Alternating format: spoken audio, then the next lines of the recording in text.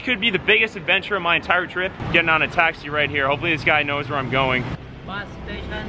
What's your name? Okay, Sean. I think we're going in the right direction. I told him the Mochi BTS. And we are sitting in traffic right now. Yes, I have to give you my YouTube channel because you're gonna go on YouTube. You will be a YouTube star. YouTube star. I'm showing him my YouTube channel. Now you are a subscriber.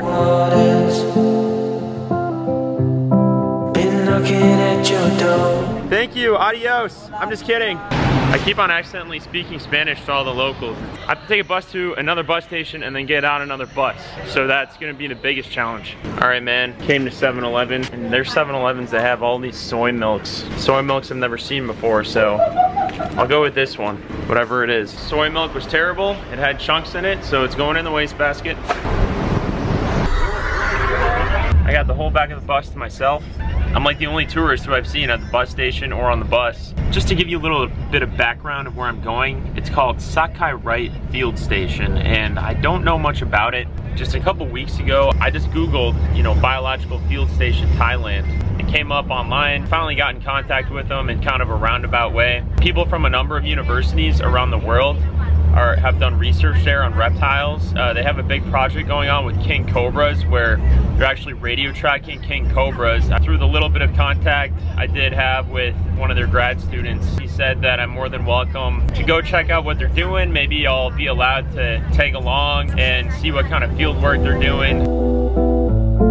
I've never been so close before. It's gonna be a 4 or 5 hour bus ride, I think, from Bangkok. It's out in the middle of nowhere.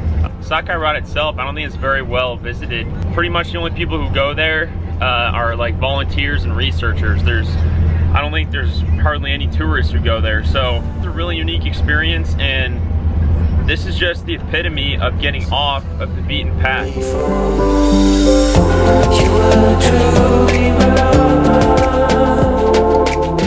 Got out on the other bus, my connecting bus. I hope it's the right bus. Yeah, I actually got on the wrong bus, and this great guy, what is your name? Ronnie. Ronnie and Germany. And his girlfriend, they're helping me out get back on the right bus to go the right direction. The thing about this research station, it's so off the beaten path that not even the locals know about it, so that's the tough thing. We've been waiting here for maybe close to an hour. The thing is, we just don't really know when he's gonna come. We've asked these kids sitting here too.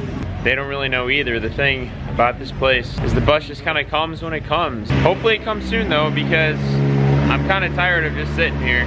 All right, man, the bus is here. It's following the school kids onto the bus. I'm back on the bus, going back the direction I came in. Hopefully we figured it out. Thank you. Now I'm gonna get a taxi. Field station is like 20 miles away from here. 40 minutes. We're using the translation. Just asked him how many minutes it was.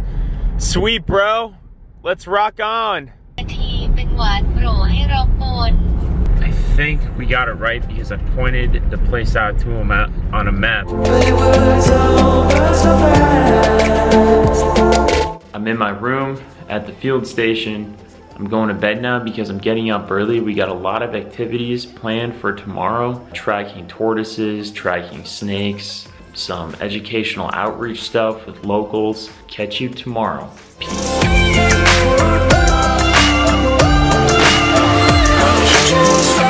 The next morning I woke up, took a look around.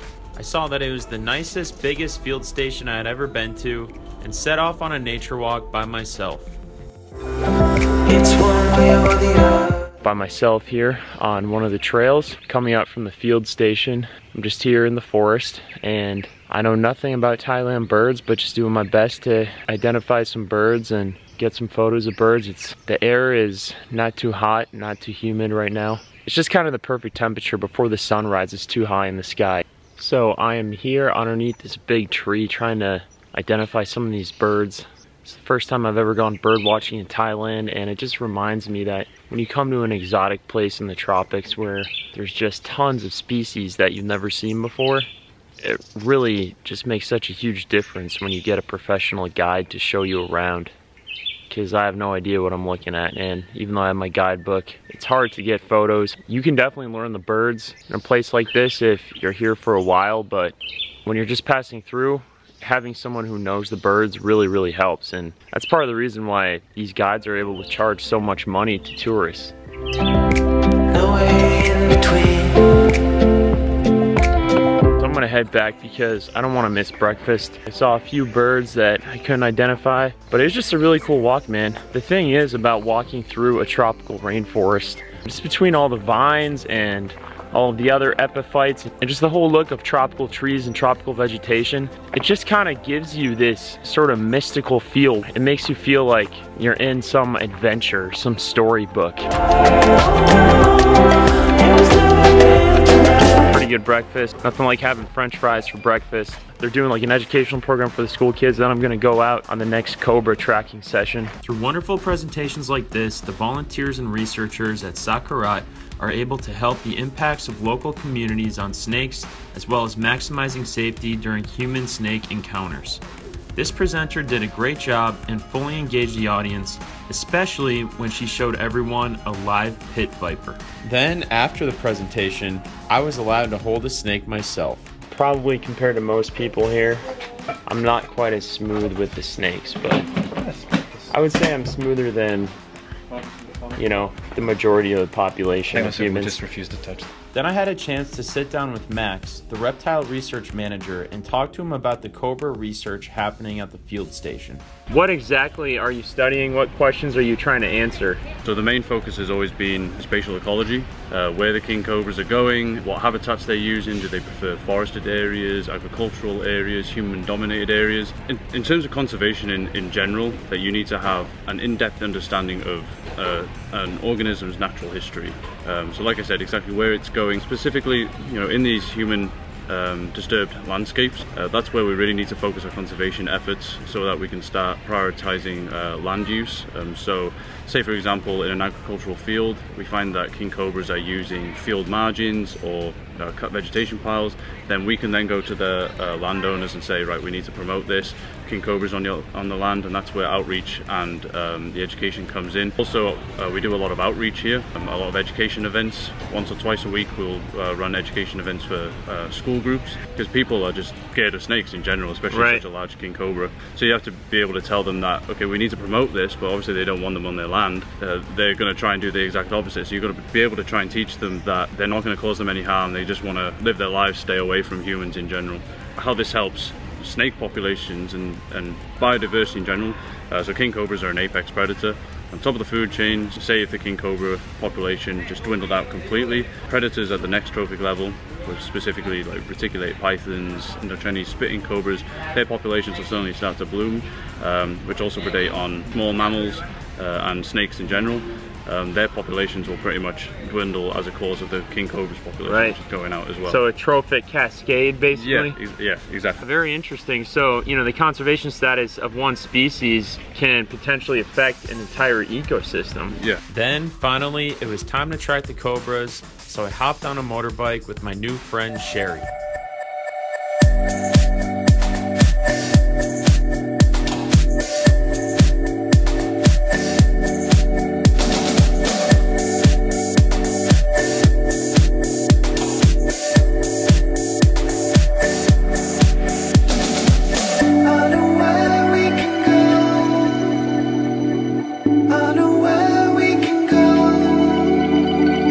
Sherry is from Spain. He's here for a while, helping out doing the field work. So we're gonna radio track these cobras. You know, we're probably not gonna see the cobra because it's a large venomous snake. If you don't have to come into close contact with it, why would you, right?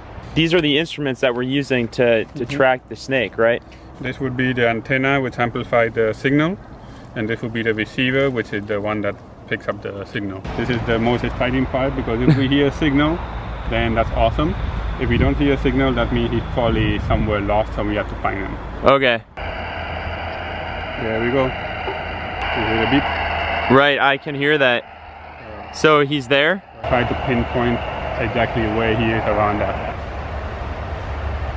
Probably over there? Yeah. Okay, cool. Nice. We're gonna go down. So the data's taken on a form on the iPhone. Yep. That's very handy.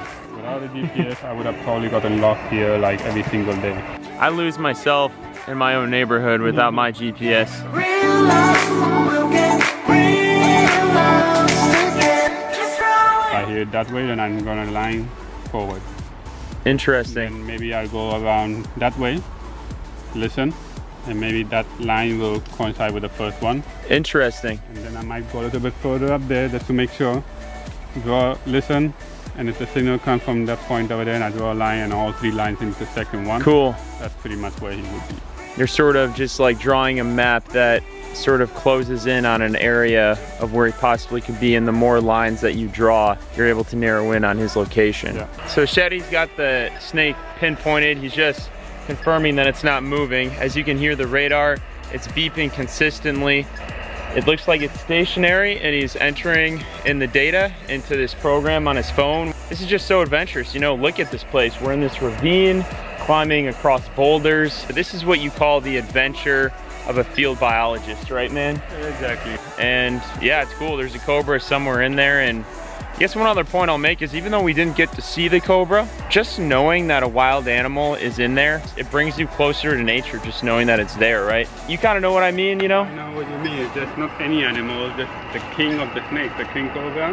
Yeah. Not any King Cobra, one that's about 3 meters long, so Right. really big animal. The king of the snakes. come get lost with me. Just